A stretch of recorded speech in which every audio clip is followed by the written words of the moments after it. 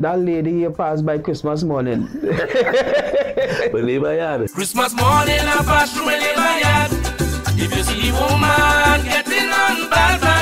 Yeah, in the neighbor yard. What went on there? Boy, if I tell you something, that song is 30 years old. Serious? Yeah, man. Way! My uncle have a little parang band in Soca Parang. Right. So he is the man with the blueprint. You know what I mean? I big up Dory and my uncle. And my mother tell him, give Chris the song to sing, you know what I mean? Right. I'll pay for the song.